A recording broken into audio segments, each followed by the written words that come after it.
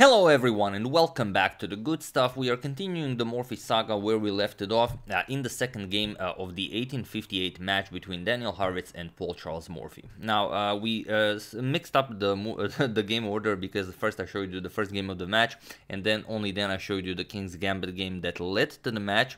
But I also made another blunder because the first game of the match that I've shown is actually the second game of the match, and only this now that I'm showing you is actually the first game of the match. It's I took the order of the games from chessgames.com, and they're the number 1 and number 2 are switched. So I mean it's not a terrible thing that happened, but it would be better if I've shown you the first game they played first.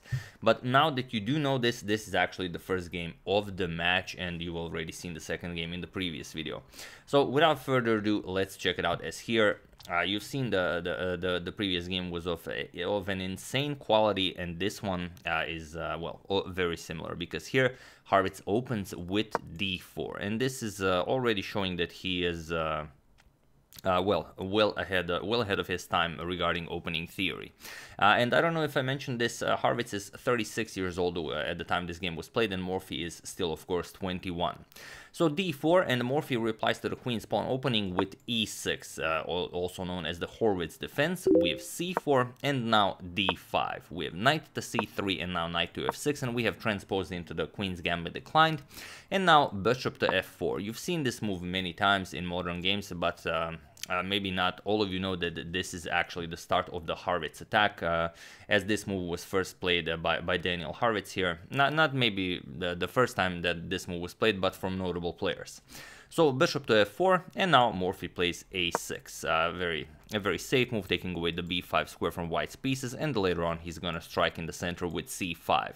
We have e3, preparing to develop the light square bishop, and Morphy immediately strikes with c5. We have knight to f3, and now knight to c6 by Morphy. We have a3, and c captures on d4. We have e captures on d4, and now d captures on c4. So Morphy just trades everything. Bishop captures on c4, and now b5. a6 move allows this move to be played, and now you also free up the b7 square for the bishop to grab hold of this very long diagonal. And now there is one game, I think from 2004, where bishop to a2 was played, but after bishop to d3, it is as of move 10 that this position has never been reached again. So Morphy continues development. We have bishop to b7, and now Harrwitz castles. We have bishop to e7, Morphy also prepares the castle, and now bishop to e5.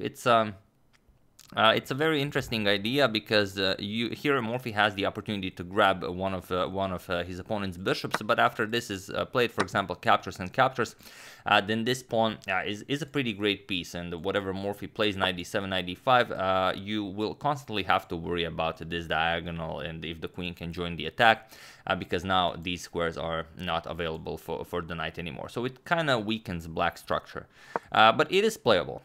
Morphy instead goes for castles, and now queen to e2, continuing development and connecting rooks. The rooks can now be developed c1, d1, e1, and so on.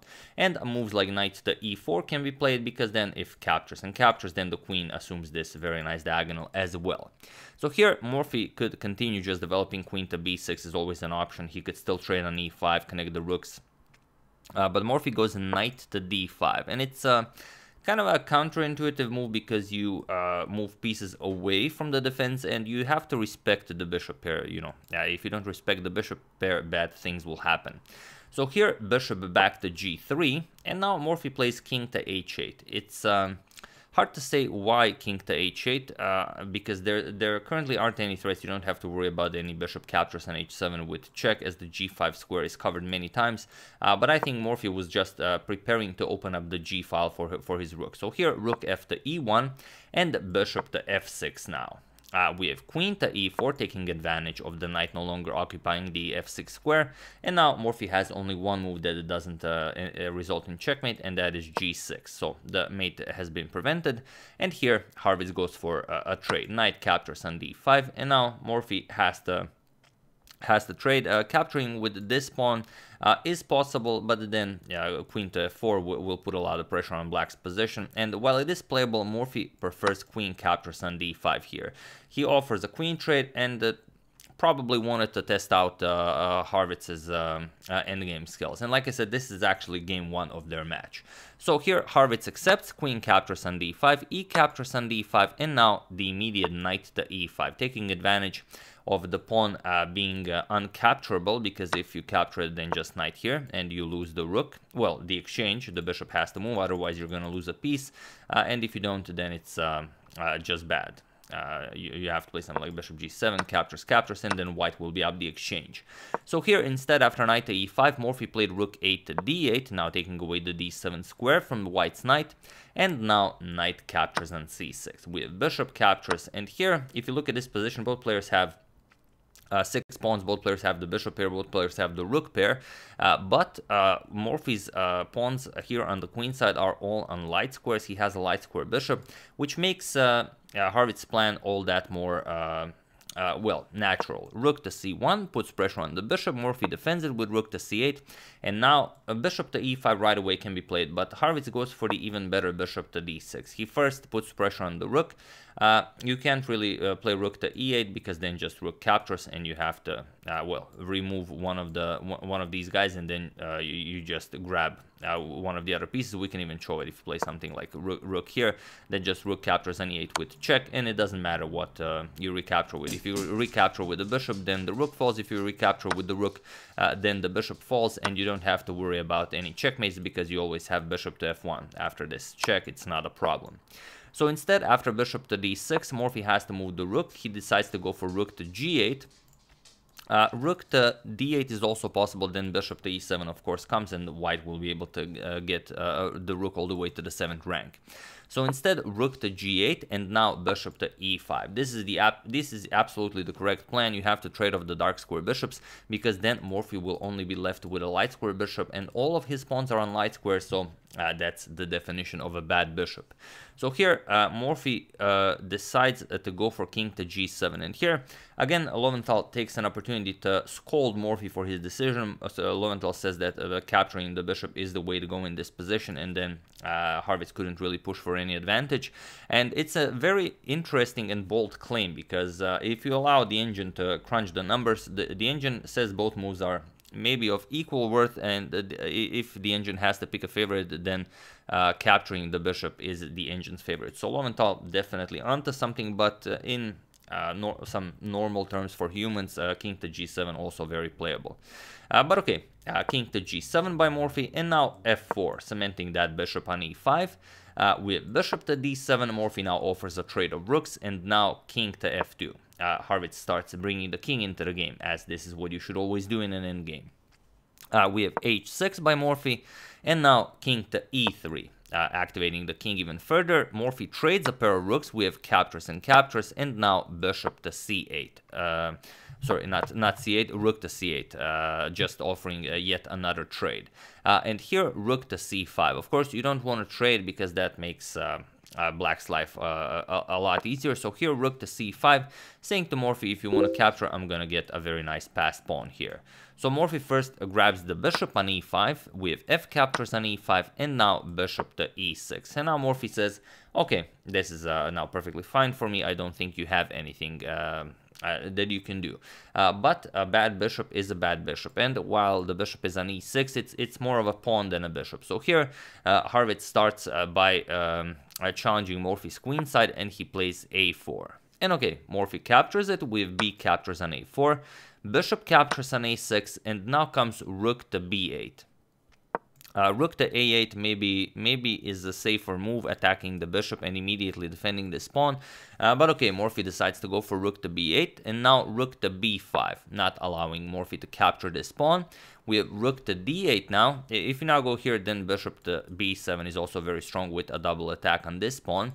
So rook to d8, defending this pawn, and now rook to b6, making room for the bishop to leave the a6 square. Rook to a8 now by Morphy, and only now king to d2.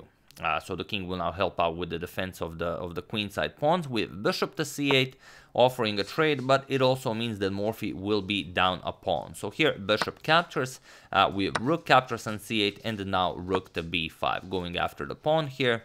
rook to a8, and now Harrwitz just grabs the d5 pawn. Rook captures, and now Morphy plays a3, and he will either get a beautiful pass pawn here, or Harrwitz will have to capture. Capturing is of course best. We have captures, and now rook to c5, making room for the pass pawn to be pushed forward, and it's a very safe position for Harrwitz. Morphy can't reach the king side pawns, because if you check, Harrwitz just defends, and you cannot trade rooks, because a pawn up here is just winning for Harrwitz. So Morphy instead goes king to f8, starts bringing his king into the game, king to e2 now. Now any checks can be met with king f3, and the pawns get defended. King e7, we have d5 now, and look at these beautiful pawns controlling all of these squares. This is not a pleasant position for Morphy to be in. We have king to d7, and now rook to c6, preparing rook to f6 to go after the f7 pawn.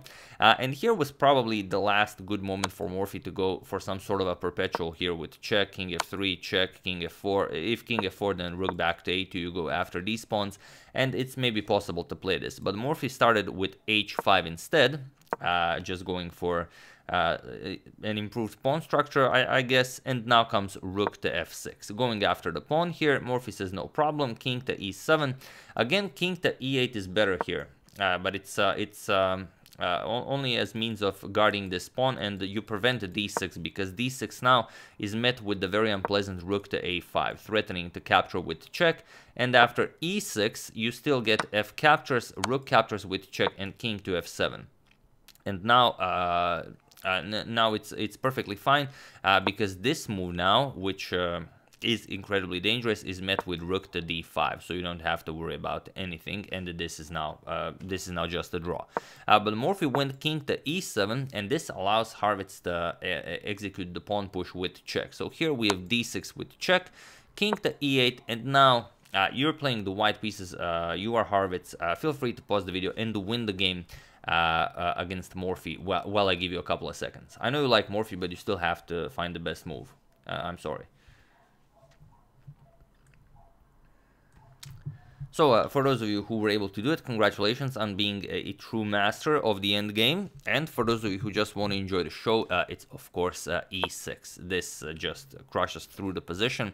And now you see why that rook to a5 maneuver was so important, because here you don't really gain anything. If you start checking, rook a2 check, king e3, you simply allow the white king to go up the board, because any captures here are just made with d7 check, king e7, and now even this. And now who can stop all of these queens? It's just game over. So instead, after e6, Morphy played f captures on e6. Now comes rook captures on e6 with check, king f7. But now the move that we mentioned actually works. d7, this is what Harrwitz plays, and now there is no rook to d3 to defend against queening. And of course, capturing the rook, white brings a queen into the game. So after d7, Morphy's next move is forced. We have rook to a8 guarding the queening square. We have rook to d6 preparing the queen, and now king to d7 attacking the rook and guarding the queening square twice. So now Harrwitz is free to gobble up the king side pawns. Rook captures on g6 is played, king captures on d7, and now rook g5 going after the last remaining pawn. We have rook to h8, and now comes king to f3. We have king to e6. Morphy starts bringing the king closer, but now king to g3. We have h4 with check, and now king to g4. And now Morphy's last attempt at a trick, h3. Of course, if Harrwitz captures it, then this is a well-known draw. There's no way to win this with the h pawn doubled up. But here, of course, after h3, Harrwitz just played g3, and now there's nothing really for Morphy to do. He played king f6, but now rook h5, and it was in this position that Paul Morphy resigned the game, as there is nothing more to be done here. If you trade rooks, of course, the pawn will be easily won, and that's just game. And if you don't, if you play something like check, then the king wins the pawn, and of course, you're up 2 pawns. This is a completely winning endgame. So this is basically the first game of their match, and then comes the second game of the match that you've seen, where Harrwitz played a really impressive game with the black pieces. I mean, it was really a game of high quality, and as you can see here, Morphy didn't really play all that ambitious, but it's something that Edge, Morphy's companion on the trip, often said, that Morphy didn't really do all that much in the first games of the match, and Morphy didn't really seem like he was bothered by losing this, even though Harrwitz was the most unpleasant. There is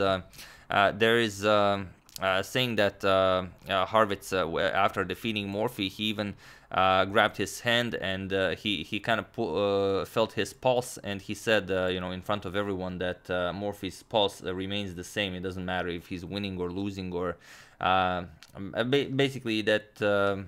I don't know what he even wanted to say by this, but he was most unpleasant, and he made a remark that it takes very little trouble to beat this fellow, and Edge was very, very nervous about this. Morphy was losing by 2 points in a match, and he said that he would, you know, offer any stakes that Harrwitz chooses. So, like I said, if Harrwitz chose like $1 million, Morphy would also stake that.